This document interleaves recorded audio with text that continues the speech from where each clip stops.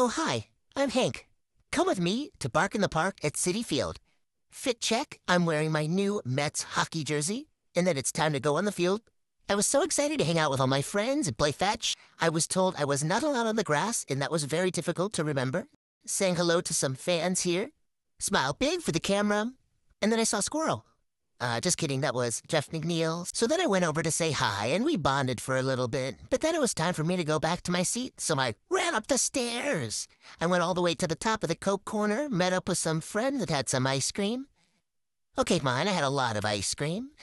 And then I watched the game as the sun set over Citi Field. Wow. See you next year.